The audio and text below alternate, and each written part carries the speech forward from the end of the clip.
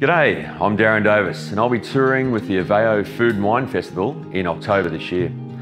You'll be able to learn lots of things about wine at these events, including decanting, which is what we'll do today. Decanting is basically getting a wine and aerating the wine, given that the wine has been sitting in bottle for a number of years.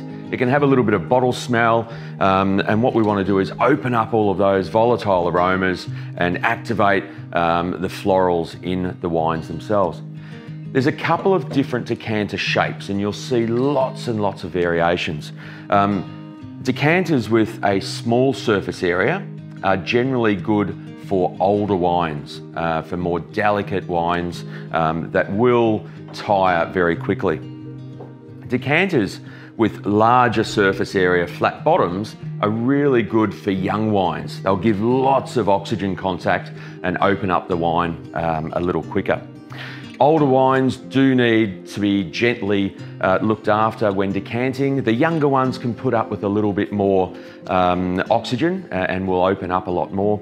And also for a really big young red, say a nice big Barossa Shiraz, it's not a problem generally to decant that the afternoon before the lunch that you're going to have tomorrow. So they will stay in a decanter and just evolve and mature at different rates.